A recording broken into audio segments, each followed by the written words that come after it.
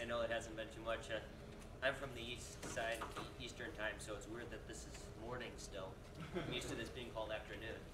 But seeing emails from my coworkers at 6 a.m., like, well, everyone got up early. Time zones are like that, I guess. But just to get an idea, how many of you are kind of from the Las Vegas area? Wow, we are in Las Vegas. That's not what I'm used to seeing. Suburb of LA. So, how many of you are more from West Coast side of things? Not too bad. Kind of central U.S. Solid. East side. Best Coast. Well, it's good to see such a diverse crowd, and hopefully the conference will go well for everyone. And thank you very much for coming and listening to this presentation. Today we're going to talk. Today I'm going to talk to you about a topic that I think is really, really cool and very, very relevant.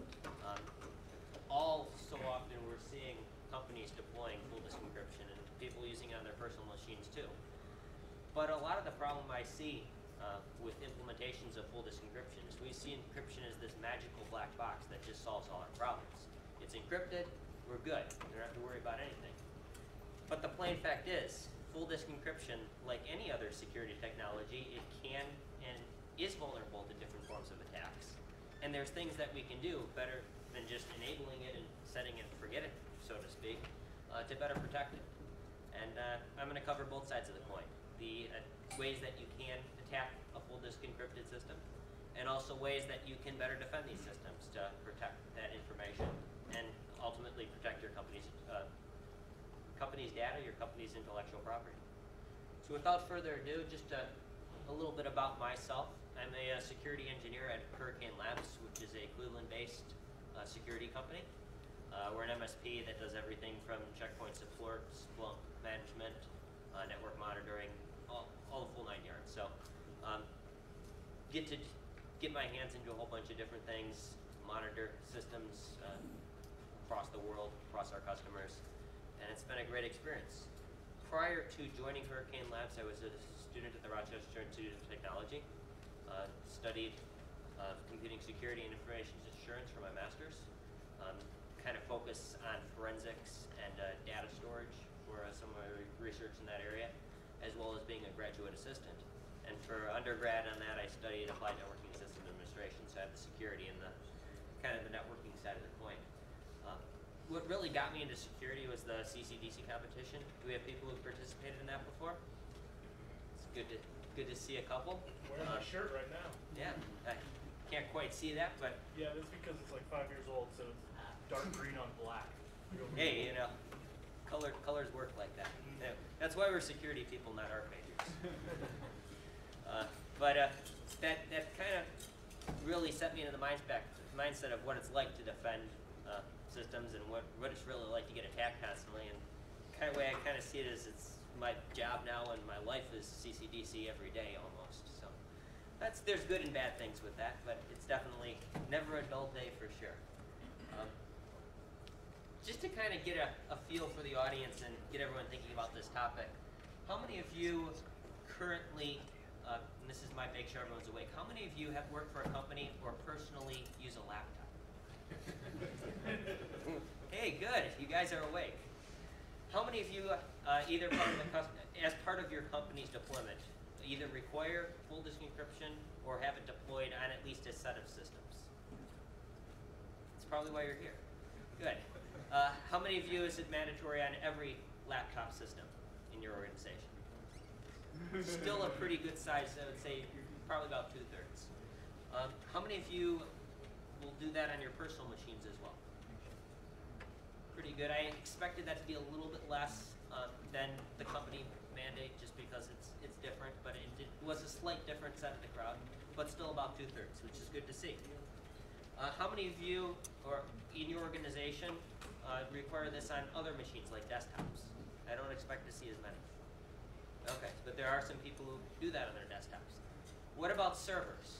Is there anyone who's making servers have full disk encryption? One person or two person, 3 people. What are the reasons for doing servers? That's just something that isn't common. Protect how to drive out. Decommission. Decommit. Being able to decommission and not worry about the data afterwards. When you're moving boxes from geographically from one point to another, and there's a protected data on there, being moved for that reason as well. How do you deal with reboots? Something like ILO then, to decrypt the drive, or It's built into the controllers of the NAS device, so it's Okay. automatic from that perspective. so it's an automatic decryption, but it's kind of seamless to the. We'll kind of talk about some aspects of that too. I think as part of this presentation, to kind of think about elements of that as well. But just to kind of get everyone on the same page, I know with the audience that we have here, you're all at least familiar with full disk encryption in some way, shape, or form. So this will be kind of a review and just get everyone up to the same speed. But some of the challenges that are introduced, management. It's a new step. It's a new technology that has to be dealt with. It's no longer the case of where you just give someone a laptop that has operating system on it. You have to have this encryption layer that's added in. So how do we manage getting that onto all our systems? How do we manage dealing with the user aspect? You have to have some way to decrypt the information for it to be useful. And how do you deal with updating the encryption? Say someone needs a key reset, or if your whole organization needs their encryption reset, or if you have a master password of some sort that gets reset. How do you deal with this? It's something new. It's an extra step. And as security people, we don't always like to have extra steps, although sometimes we do. The other aspect, performance implications. This was more of an issue when full disk encryption first started to be deployed, where people would really do drastic things in order to try to deal with the fact that their computer is acting slower because it has this encryption layer. The CPU is working harder. The drive, some of the technologies, solid state drives, for example, they can't do the same data duplication management that you would do if it was full disk encrypted, or if it wasn't. So there are performance implications less and less now, just because computers have gotten faster, CPUs are better at dealing with this. Another one of the is data recovery. Encryption is really annoying sometimes when you're trying to get data. Beforehand, you could just toss a drive into a machine, copy everything you wanted off of it, and you'd be good. Which is bad if the person who takes the drive is a bad guy. But if you're a good guy and you really need that data back and you have encryption to deal with, that's not really the best thing all the time. Kind of to go hand in hand with the data recovery are your forensics. Traditional forensics are going to be looking at the dead analysis of a disk. So you'd get a drive as a forensics investigator. You'd make a clone of the disk and you'd be able to work on it. Your MD5 sum at the beginning will match the MD5 sum at the end. You can recover deleted files and everything. Works great. You throw encryption in the process, and then it's not so nice anymore. You have to try to work around the encryption or decrypt the drive or anything like that, just because it's an additional layer. And I'm kind of going to the forensics a little more because I'm going to touch on this in the attacking side of things. Because data recovery, forensics, and encryption they all kind of go together. And just to kind of touch on another aspect is, as forensics has evolved, memory is becoming a bigger aspect of trying to manage a forensics investigation. Whereas this was a difficult shift for a forensics investigator and for forensics investigators in general, just because the mentality was from the beginning, once you have data, you do not modify it in any way, shape, or form. That being said, with memory, you have the issue of, in order to capture memory, you have to load something into the memory to capture the memory often. And you're coming with the point is, yes, we are manipulating data. And how do we get around this? The plain fact is, the information that's in memory is often valuable enough that it's worth manipulating that data in order to capture that information, because quite frankly, some evidence only does exist in memory. And in the case of encryption, there are the possibility of encryption keys and all that stuff being in memory. And when an operating system is running, there is decryption that's happening as the operating system is executed. So that's kind of how forensics touches onto this, and obviously I'm going to go into more detail as we go on. one of the things that we constantly talk about in this industry is the whole idea of verification. The problem I see all too often, especially with the management side, is you'll see security as just a checkbox. Okay guys, for this audit, for PCI compliance, for HIPAA compliance, we need to have full disk encryption. That's what your auditor says. You deploy full disk encryption, you get a checkbox. You have full disk encryption, you pass. Unfortunately, a lot of the times we don't do that. And that brings up the important concept of trust but verify. And I know I've heard this once already today, and you'll probably hear it throughout the conference. The whole idea of trust but verify, to make sure that what you're deploying does what it says it does, and also try to attack something and try to see where the vulnerabilities exist in whatever you're testing. There's two ways that this can be done in the case of disk forensics, or even in forensic penetration testing, where you would, first you'd have a zero knowledge attack, where let's just say a laptop was stolen, you know nothing about the organization, the thing could even be powered off. It's just there, nothing about, no passwords, nothing like that, and you just try to see what you can do, knowing nothing about the machine at all. That would be a zero knowledge attack. You can also do a more authenticated approach where you can simulate certain scenarios. Say, for example, the machine was powered on when it was running.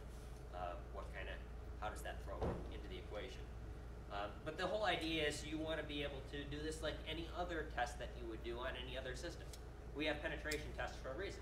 You want to find problems in your environment before the bad guys find them. Same thing for something like full disk encryption. Identify the shortcomings before they become problems. That being said, pretty much everyone here has some way, shape, or form that they're deploying full disk encryption. Let's just say that there's a laptop in your organization that was stolen. It could be yours right now. How many of you can say with confidence that that data is not able to be recovered? So we had almost everyone deployed encryption, and only 2 people are able to say that. Next question. How can you say that? I've tried it myself and tried to get it, and I think I'm pretty good. You think you're pretty good. How many of here can say that they think they're pretty good? I really expected more. so we all say, oh, we all suck, we should just go home. No. But There's room for improvement. there always is room for improvement, absolutely. But, since he thinks he's pretty good, he deserves a shirt, right? Yeah, I do. So, that being said, yeah, it's really, most of us can't say without a shadow of a doubt, or at least have some independent verification that yes, our encryption deployment is vetted and it's safe. So quite frankly, from what I'm getting from the audience here, we've deployed encryption. We think it solves a problem, but we don't know for sure. Is that kind of the general consensus that I'm getting from this room? I see some nods and I see some no's. So I guess we'll just keep barging forward and we'll see how this goes. And this is the part that everyone who does any kind of talking at a security conference, they want to talk about the hacking into things, the breaking stuff. It's the sexy part of security, quite frankly. But attacking full disk encryption. The plain fact is, breaking encryption is hard. They don't, unless of course someone's coming up with their own encryption, and in a lot of cases that's not really encryption at all, they're just doing some kind of encoding or not. But pretty much everyone is using some form of AES, and that's not just something that someone's going to say, okay, I'm going to break this tomorrow. It exists for a reason. It's not easy to break encryption. So in that case, a lot of times as a security researcher, as an attacker, as a pen tester, you're looking for the weakest link. I like to think of the XKCD comic on trying to break into an encrypted system. Present the idea of, okay, this is encrypted. Let's spend millions of dollars on the supercomputer to crack the encryption. And they're like, okay, but it's this form of encryption. We're not going to be able to do it anyway. But we still have this cluster, so we can just try to crack it anyway. What really happens, the other side of the comic on the right side, You spend $5 on a wrench and torture the person until they give up their password. Which is a problem that we as an industry face. The technology is very, very good a lot of times. But the people using it, or some other aspect of it, something very, very simple. Something Stone Age, so to speak. You don't need a wrench. You can just pick up a rock on the ground and to accomplish the same thing. Zero budget, and you don't even have to worry about approval and all that kind of stuff. But something like that, it's really, really simple. Anyone can do it, and what you spent all this time and money and effort on can be rendered absolutely worthless. And it's a problem that we face.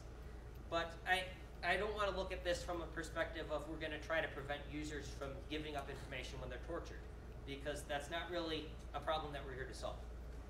But the whole idea of, as someone who's trying to break into something, we've got to think outside the box a lot of times, and full disk encryption is no exception. So, I want to jump a little to story time with Tom here. This is kind of an example of an actual forensics penetration test that I did for one of our customers. And it kind of goes into the details of what can be done. And obviously the reason why I'm talking about this is not because I wasn't able to get in. So, to set the scene for this, there was an encrypted laptop that was stolen. And you could say this was left on, wherever, completely powered off. No information about the company, nothing besides, here's the laptop, there's some data on it, we know it's encrypted. One would think that that's safe. Show of hands, yeah. You guys, that should be fine. Question. Yes. Which encryption method are we assuming that it's going to be full disk, not a credence, partial encryption? We're assuming absolutely full disk. In this case, it was semantic solution. So it's your standard enterprise system. It's basically what you'd kind of expect from a full disk encryption solution. Is that decrypted boot or decrypted login? It's supposed to be decrypted boot. Which, and I'm going to get more into the details, yes, initially it looked that way. Okay, TPM on or off? No TPM in this case, but passphrase decryption. The passphrase wasn't password. It was not password. I had no idea what that was, and I did not need to know what it was. But for generally, when you think of that scenario, we're not dealing with something that's powered on, that we can dump the RAM and get the encryption key and all that kind of stuff. This is a powered off system. It seems like the case for something that should not be able to get broken into. And quite frankly, when I thought about this the first time I was presented with this, how am I going to do that? You have, the FBI. Someone comes across the border with a laptop. The agents at the border see on the screen incriminating data. The person powers off the laptop. This is an actual court case. They aren't able to decrypt it. They're throwing all the power of the NSA and the FBI at this thing to try to break the darn thing, and they can't get in. How the heck am I supposed to be able to get into this thing? The wrench. Semantic? Got to get the wrench, yeah. Rubber hose. Unfortunately, when this machine was stolen, I didn't know who I stole it from, so I couldn't torture them. Which, I try to be a nice guy, but sometimes, you got to do what you got to do. Usually most company laptops have the username on a label on it somewhere. Yeah, for some reason, when they stole it, it blew away. I got to talk to our project manager about that. Call the help desk? That is an That's another option, but it was concept, neither not one. deployed in this case. Okay. And quite frankly, there was no information on there to indicate what company this was from. So I'd be calling every help desk, which I'd probably get some decryption keys or some resets, but it wouldn't help too much in this case. What brand of laptop was it? It's a Dell. Take the service tag, drive a warranty information, find the company. I like the way you think. But, okay, so the way we're going to kind of look at this is from a forensics penetration perspective. And I know I mentioned about the zero knowledge versus authenticated testing. Initially, I planned to look at this from a zero knowledge perspective. No information about the machine whatsoever. It's just there and try to do what I can based on that information. Authenticated testing was going to be the next step for this. where I wanted to try to simulate different scenarios. Say if someone left the machine, they went to the restroom, and someone tried to get the RAM, the information out of memory. Didn't actually have to do that, but in some cases, if you're trying to do a forensics penetration test for encryption verification, you'd want to look at it from both scenarios. So the real test on this fully encrypted machine, the person who gave this to us for this test, they were completely confident there wasn't going to be anything we'd find. And I really was skeptical too, and for most people here, there is reason to believe that this should be fine. The things that I noticed about this, got the machine, it was powered off. First thing, anything you do in a case of a forensics investigation or a forensics pen test, immediately you image the disk. You don't try to turn it on, don't try to investigate anything, you make a full disk image. You have your evidence drive that you never touch again, and then you have a working scratch disk, and that you can use to make duplicates of and work off of. So that was kind of the start of the process. And then once I had a working copy, I started kind of seeing what was involved. So we had our standard Dell laptop. You had your standard interfaces on it, USB, parallel, FireWire, PCMCIA. Nothing special, just your standard is a D520 laptop. The other thing to mention about when I did the clone, used a write blocker, so there wasn't any chance of manipulating the original source disk at all. Which is kind of cool because, let's say for example this machine was stolen, you could put the drive back in, the company would have no idea what happened too. If they looked at it or even hired someone to look at it, they wouldn't see anything that would indicate the machine was tampered with. I fired up the machine, you got your semantic login screen, basically prompting for pre-boot authentication. So it looked like kind of pretty standard from what you'd expect. Was it disk resident, or was it resident on another part of the machine separate from the actual disk? It was disk resident, so if I put it in a different machine, for example, I would still get the same thing. If I didn't have that drive in the laptop, I could just use it as a laptop. So it was all built into the disk. And that information was copied over when I cloned the drive. So the breakthrough on this was a grace period for pre-boot authentication that existed. And the way that this was discovered was a bunch of trial and error. There was at one point when the system was used that there was a period of time where you could reboot the machine and it would not prompt for an authentication window. And the hard drive has no sense of time. So once I discovered what this was, and it took a lot of booting up the machine, and this was just a stab in the dark, but as soon as you boot it up, the disk knows that it's accessed and it's locked. But going back, I was able to locate the period of time from when it was last used to when this was allowed, and that was my working window. I could clone my source disk, my original state of the machine, reset the clock on the machine to that time, and basically have an indefinite time of working on the system. Once you see an operating system loading on an encrypted machine, you know that there is some form of decryption taking place. And then you don't have to worry about the encryption. You essentially can look at the operating system itself. In this case, it was Windows XP, so that happens. Not the most secure operating system, but any operating system that's running is subject to more attacks, and it's more vulnerable than something such as full disk encryption. So the whole idea of repeatedly imaging the drive to find where this window was, and quite frankly, there is a lot of luck involved in something like this, but it's not something that you would necessarily expect to find either. Once that was found, I could basically work on this machine indefinitely. Could you boot to any other, like a live CD or USB drive before getting to the hard drive itself? The way the machine was configured, you couldn't, but it was just a matter of changing the BIOS. Sure. That being said, it was a Dell model where even if they changed the BIOS password, there are the reverse, master password off of the service tag available for that.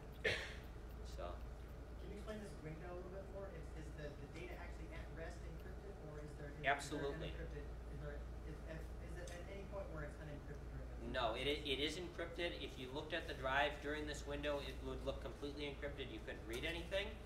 There was just some. It was basically tying the OS authentication to the pre-boot authentication. So single sign-on. kind of, in the sense of it would allow you to reboot within a certain amount of time. It was basically making it more convenient for the users. So you mean you use the grace period so that you can keep working on it without being locked out? Yes. This was a policy setting for a specific product. Yes. Was it the default configuration? That I'm not sure. I'm not all that familiar with the semantic solution, but when I presented it to the customer, they didn't really know that that existed, so I would assume it was probably the default. But it's about an 8-hour period or something like that, where if you are authenticated, you can reboot the system and it'll log you in, or not log you into the operating system, but it will just bring you into the operating system login as opposed to making a full So was there a disk. disk flag that was set for the time of the machine that would then bypass the pre-boot authentication? Or I mean, this has to be set somewhere on disk for the system to realize that, It's part of the boot partition, or the pre-boot authentication so, sequence. no, but you didn't do any further investigation about where this bit actually lived, and you can No, I actually didn't set for the clock that, no. manually in your disk image or any of that? No, I didn't look into that, but that was something that was found, and it wasn't tied to the specific disk either. So this could work on whatever disk I cloned it to. So it was definitely something on the partition. Well, was the laptop set to be managed off a central server to manage the encryption? But set that you've got to reboot off the network free afterwards to power on Ethernet support for patches. Was that the reason it was set up that way so we were able to get in? I don't think it was set up this way, but yes, it did have to talk to a server to get information. I didn't have the server or anything. This was completely done off their network. So whatever information controlled that, I didn't have access to or didn't need access to. This was just the machine by itself. So were the boot files decrypted on the disk, or was there the keys sitting on the disk? There wasn't any key sitting on there. It was just that I could find at least. But the boot partition for a pre-boot authentication, it has to be decrypted. Just because the computer's not going to be able to boot otherwise. So Right. something has to, the bootloader has to be But- unencrypted. Depending on what point in the boot process you end up putting the password, makes a difference in how much. Absolutely. And even though that this was at the beginning when it should be, the fact that it just basically prompted you and said, hey, yeah, you'll need to re-authenticate in the next, so many hours. I'm like, oh, that's nice. Okay. Oh, Windows. Neat. Is there maybe a clear text parameter that can just be modified within that? So even if they had set a grace period of 1 minute, you could just change it on the disk. That I'm not 100% sure about, and I think it's something that could be researched into a little more. Is this something that would work against multiple products, or is there a specific product that this worked against? This was semantics. When they did a retest, they used a different product, and I couldn't find anything similar for that. That being said, one of the recommendations was to force pre-boot authentication, and they absolutely did that. So any product that gives a grace period or does something that loads the operating system into memory is vulnerable to something like this, yes. Do you know how the grace period works? Is it caching the key? Well, the passphrase is essentially what decrypts the key, generally. So it seems like there's something that's causing it to unlock that, or there's something on there that's storing it. What exactly is going on behind the scenes, that I can't say for sure. But for some reason, there would be some way to access the key because obviously the machine is accessing that. How that's being stored, if it's something that's unlocked with the passphrase or if it's something that could be pulled off the drive, yeah, I'm not 100% sure on that. But obviously, once I had the machine running the operating system in this case, for something forensics, obviously, you want to have the smallest amount of data to work with possibly, just because you're looking through a needle in a haystack. And so in this case, you downgrade the RAM from 2 gigs to 512 megs, just to make it a small working environment. And I had full control to do whatever I wanted. And using the FireWire interface in the laptop, which is a DMA interface, direct memory access, and that allows you to access the lower 4 gigs of memory without going through the operating system or the CPU. It just basically is directly accessible. So I dumped the RAM in that case to have an image of memory that should have contained the encryption key, and quite frankly, that wasn't absolutely necessary because there's this tool called Inception that you can use to basically replace the password checking mechanism of the Windows OS and basically bypass that completely. So you can run this tool, it successfully replaces the code in memory. You walk up to it, type whatever administrator password you want, and enter, you're logged in. It's really nice. The end result in that was full admin access to the whole system. The system was encrypted the whole time, but if you're running in an operating system that you're logged in as an admin, it really doesn't matter if the whole thing's encrypted. You can just pull whatever you want. So if that had whatever information was on that drive, I had full access to it at that point. I did this exact same thing with queuing, like moving into legacy. So I was able to access the memory directly inside the queuing of the virtual machine. So just FYI. Yeah, memory is kind of the if you're dealing with full disk encryption, you kind of almost automatically have to look at memory too. They do go hand in hand. But a lot of people, and this audience is not going to say this, of course, because you guys are more familiar with this. They might think that, oh, our encryption failed. No, no, no. Encryption did not fail, but the implementation of it did fail. And this is one of the cases where a user convenience setting, we don't want to have our users type in long passwords every time they log in. They just need to reboot it during the day. But one little detail like that you don't think would cause a lot of problems, it resulted in the complete failure of this whole deployment. And basically every single one of their laptops that was deployed at that point in time was vulnerable to this, which is a huge issue. And this was a zero knowledge attack both ways.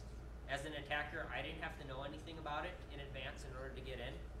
And if that machine was returned to them with the original drive that I manipulated nothing on, they would not know that their information was taken. They would not know that their customer information could have been taken by an attacker until, of course, it showed up on Pastebin. Which, since this was a test, it fortunately worked out well for them, but it could have been a lot worse. So now the things that kind of set the scenario of full disk encryption basically completely failing. The question, how do we secure this? And that's what's all in your minds right now. Most importantly, understanding the vulnerabilities. And these are applicable to pretty much any full disk encryption deployment. Obviously, physical access. Most of the time, the reason you're deploying encryption is physical access, because if a server is sitting on the internet, a web server, for example, typically your average attacker is not going to drive to that data center and steal the server to get the information off of it. They're going to do a SQL injection attack, or they're going to do something else like that to get the information, to exploit the operating system again. But full disk encryption is more of, we have machines that people can take, and we want to protect that. Obviously, what goes hand in hand with people taking machines is your unattended machines. Something that can be stolen, obviously, is much higher risk than something that isn't going to be stolen, of course. Your passphrases and your decryption keys, those are kind of the keys to the kingdom in a full disk encryption deployment. Passphrases and trusting users for passphrases can't always be the best thing. So getting that information is obviously going to be easier than trying to break into the encryption directly. And then you have also the memory resident information that exists whenever the machine is running. Typically when people have laptops, for some reason they want to turn them on and do things. Not quite sure why. But that's an important aspect. A machine has to be running in order to be usable. So what I like to say, a system that's completely usable is completely insecure. Likewise, a system that's completely secure is completely unusable. And we have to have a balance between the two. And this comes into the case of usability versus security. Some of these recommendations that I'm going to have will have minor impact. And there can be something that you can go home and on Monday you can implement this. Other ones, they might be a little more drastic and harder to implement in an organization. You might receive pushback from your users. And depending on what you're trying to secure and the risk of the information that is on the system that you're trying to protect, it might not be worth it. And quite frankly, that's what we must manage in security. But you really need to consider what options are the absolute best for your deployment and kind of choose the balance that's best. So I'm not saying to do everything, but one thing I definitely am saying is pre-boot authentication is absolutely not an option. Use it, require it, anything that's a system that's going to be out there, every time it boots up, must have a pre-boot authentication password before any operating system loads, period. Otherwise, as we saw in the pen test, there is a chance, although remote, that that could be bypassed if that window can be discovered if such a thing exists. So, pre-boot authentication, absolutely implement it. Now also, this might be a little bit more difficult to implement, but consider disabling your DMA interfaces. In the case of the pen test, this was FireWire, but there are other interfaces that do offer DMA, ExpressCard, PCMCIA. Quite frankly, those aren't used all that often. I would say that the majority of people who have those interfaces enabled, pretty much every laptop will have something that's DMA. FireWire is obviously the most convenient, but that being said, if a laptop has an expansion card, you throw a card into it, through the magic of plug and play, you now have a FireWire interface that provides DMA. Don't forget Thunderbolt.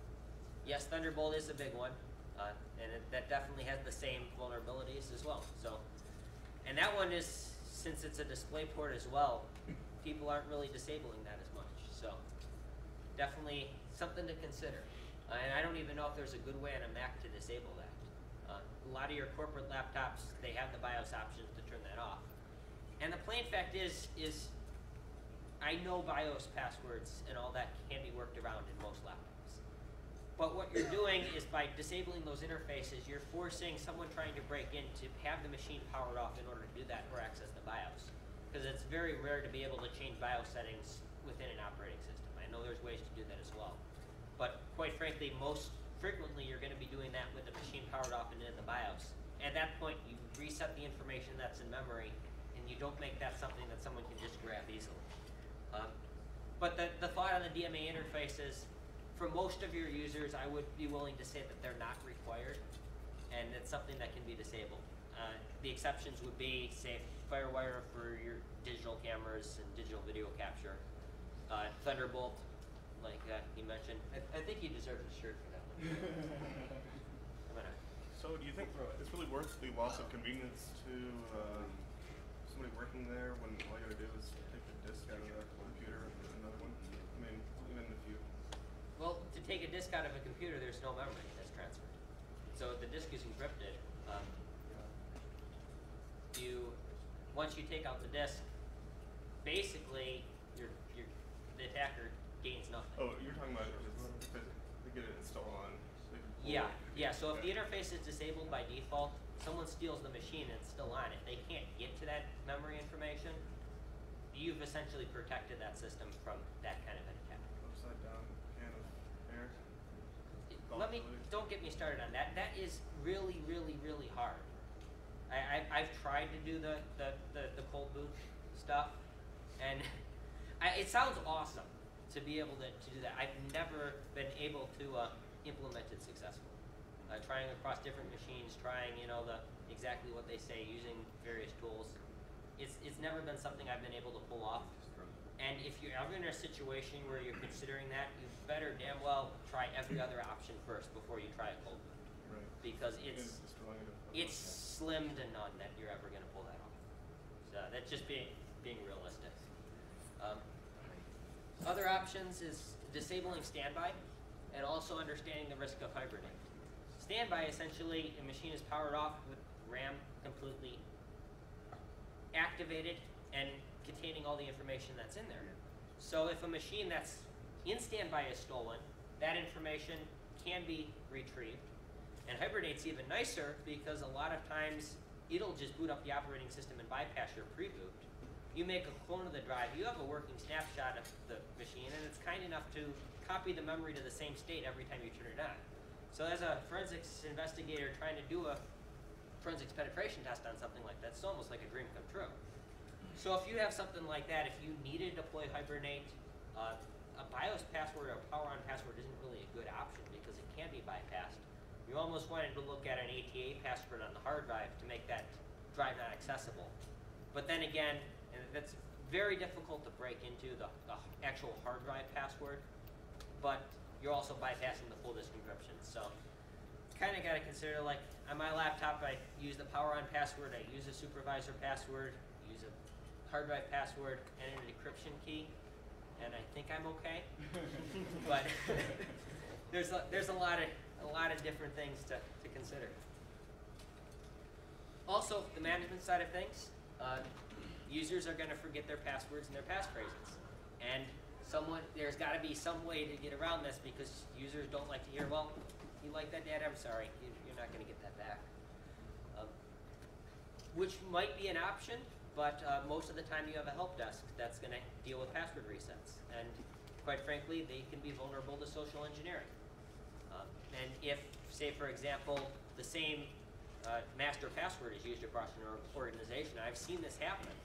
Someone gets that, and you can decrypt every laptop in the company without any problem. So you just need to get that.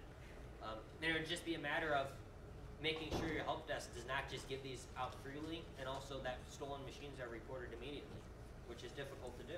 And backups. And backups are always good.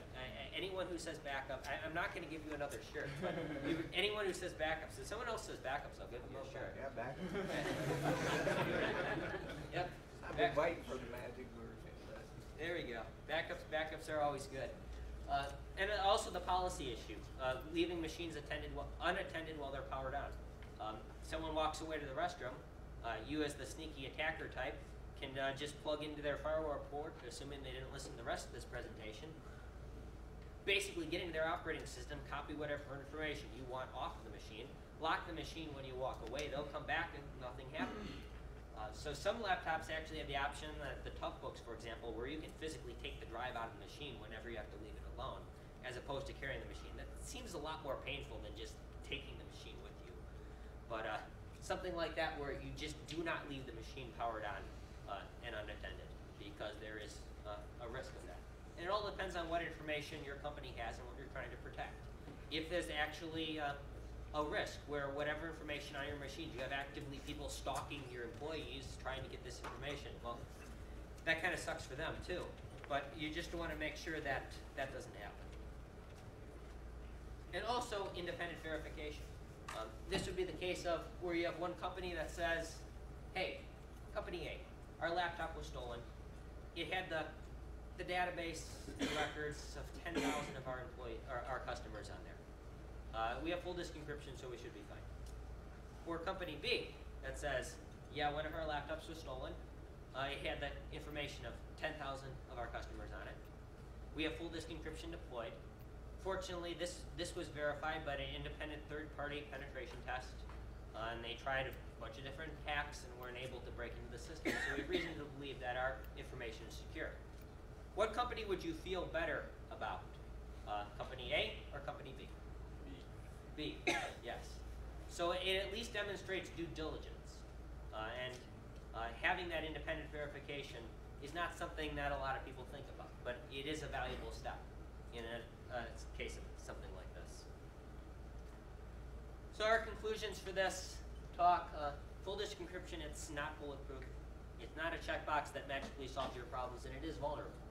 That being said, failure of encryption is something that is quite rare. It's the external factors that you need to consider. The possibility of a machine being attacked through a direct memory access. Something else you didn't expect, such as a pre-boot authentication window. But it's important to understand these risks and vulnerabilities and improve wherever possible. So with that, I'll wrap things up and take some time for questions. So how often do you run into the password reset option enabled in these deployments? It's pretty common, just because you have remote users, and Sure. a lot of times companies are valuing the productivity of their employees more than they're valuing the security of their data. So if you have a user that has to be down for a period of time at a remote site, that's often unacceptable. Right. And it's a risk. It's a wonderful opportunity. Yes. What color is your car? What was your, what make was your first car? That kind of stuff. Huge Yep. exposure. Absolutely. So it sounds like that there's still more to be investigated though, because just the fact that the encryption vendor has implemented this kind of bypass capability, even if you set that policy to say you will always require authentication, maybe there still is a configuration file that you modify client side or just bypass that. Yep. You don't really know. And there's also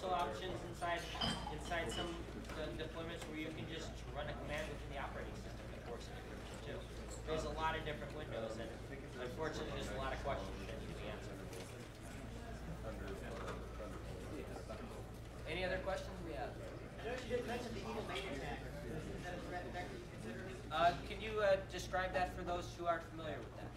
If you modify the bootloader so it installs a keylogger, so the next time the system is booted, it captures the pre-boot. That is absolutely possible. Unfortunately, for something like that, it often breaks the operating system really badly. I know that was something that we actually tried to implement at someone in our company that we didn't like that much. By trying to basically rootkit the initial loading of that to try to get their decryption key, and I think they pretty much had to rebuild their laptop because someone didn't do something right. But definitely something like keylogger within the bootloader, sure, that's completely vulnerable. Hardware keylogger would obviously be an easier way to do that, but that would be harder or easier to detect as well. Where something like you're suggesting, that would be harder. Did I give you a shirt yet? No. Okay. Thank you. You're welcome. So what about the scenarios where you're using like a PKI certificate, smart card, PKI certificate like they do in the DoD?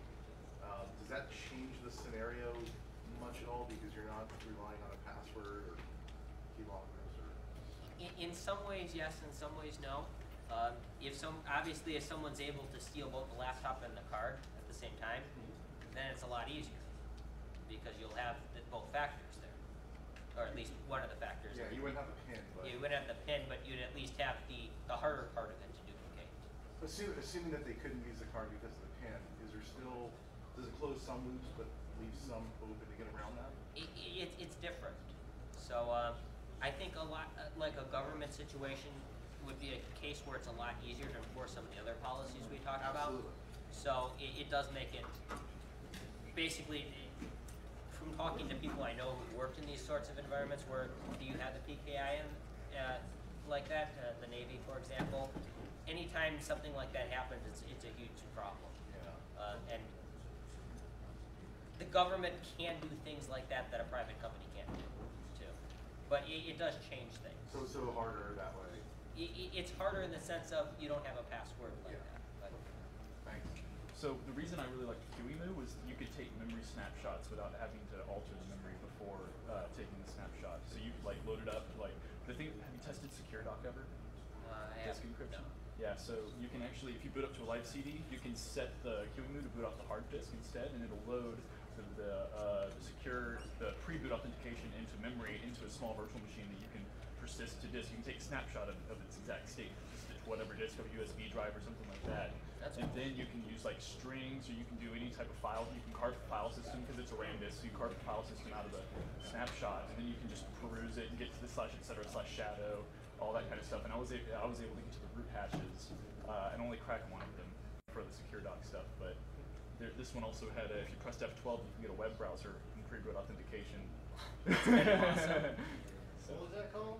SecureDoc. Yeah, don't use it. Another vector that, if you're looking at, like, I don't know if it's within the scope, but doing pre-phishing with a keylogger using wireless. Like if you have a target, just attach something, and we got. I've seen phishing broadcast with 18 birds recently outside the building, and then there was a separate device. Wireless keyboards? Is that what you're thinking Well, of? this was not a wireless keyboard. This was a keyboard with a built-in keylogger.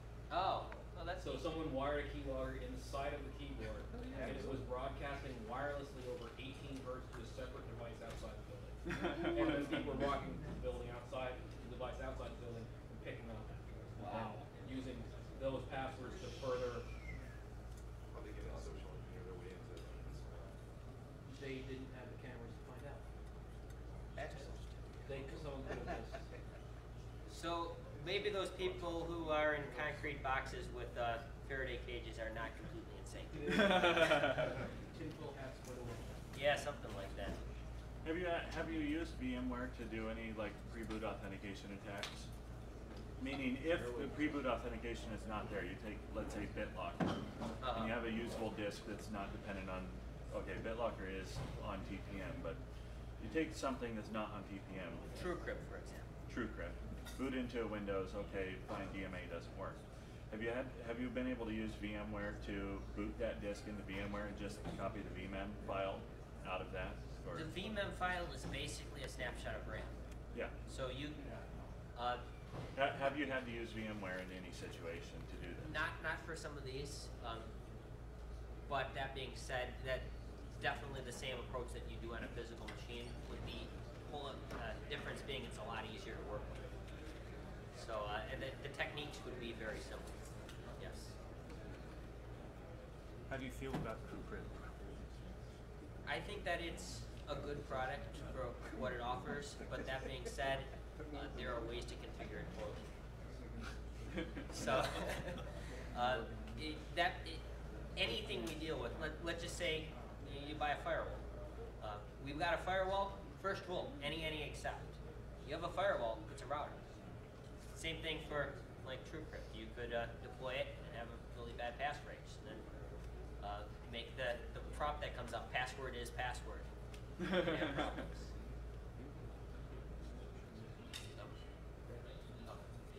They're dragging me away. So if anyone wants to chat about anything afterwards, hit me up. Where is it going to be? There'll be a Q&A session down by the stairs, underneath the stairs. They're gonna hide you. They don't want you to. There's a room underneath the stairs. Close it and lock it. It's below the escalators as you came up to the conference center. Okay. Okay. And if anyone wants to follow me and chat about more, I'm about to go walk down the first one myself. but everyone, thank you for attending. It's always good to have good audience participation.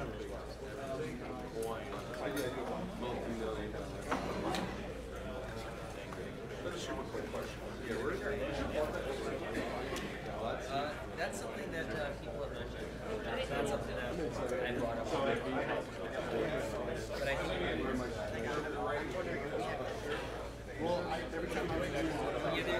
there's something. Yeah.